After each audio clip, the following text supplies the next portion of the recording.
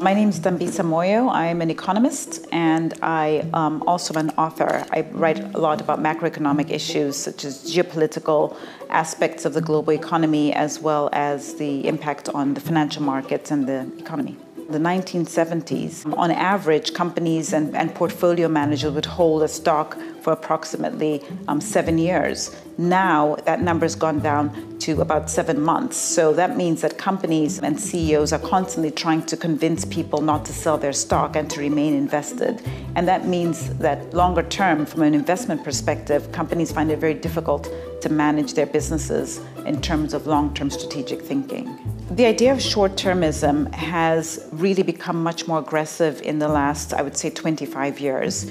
And if you go back to the 1970s, there's a sort of old wives' tale now in economics about how the Chinese premier was asked what he thought about the French Revolution. And he said it was too soon to tell. A lot of public policymakers look at that and they think about how China is very long-term in their thinking, whereas in the West, we tend to be very short-term in thinking. In business, a lot of the reasons for that short-termism has come from this idea of quarterly earnings, that every 3 months, businesses have to explain and show their financial performance in the preceding 3 months. The other aspect of short-termism has come from the electoral cycle. So the fact that we have elections so regularly, if you think about the United States, they have elections every 2 years. They have a presidential election every 4 years, and that means that actually governments find it very difficult to enact public policy for very long-term problems such as education or infrastructure or pensions, which require intergenerational, very long-term thinking.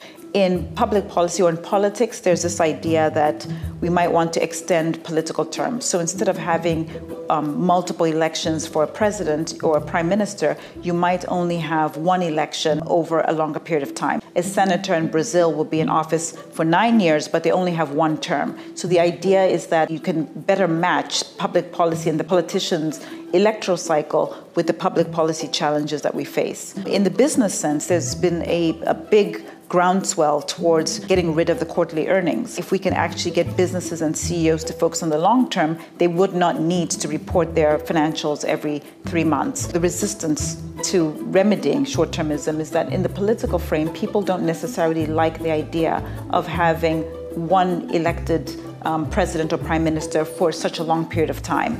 But also in the business realm, people are concerned that we're not able to hold companies to account if we can't speak to them or see them on a quarterly basis. And that means that it's not a unanimous decision that we should be pursuing long-term ideals. In the context of business, one of the data points that I think is very interesting is that in 1935, the average lifespan of a company was about 90 years.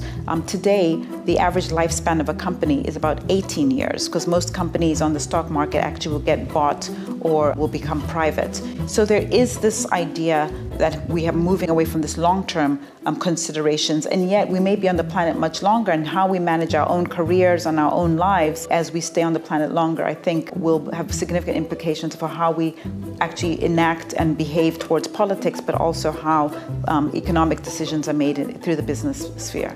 Next week, I'm actually going to be going back to Oxford University where I did my PhD. It was 20 years ago in 1997 when I first arrived in Oxford, and we thought the world was going to be incredibly globalized. And here we are today, 20 years later, where there are lots of questions about deglobalization and the concept of democracy is under challenge.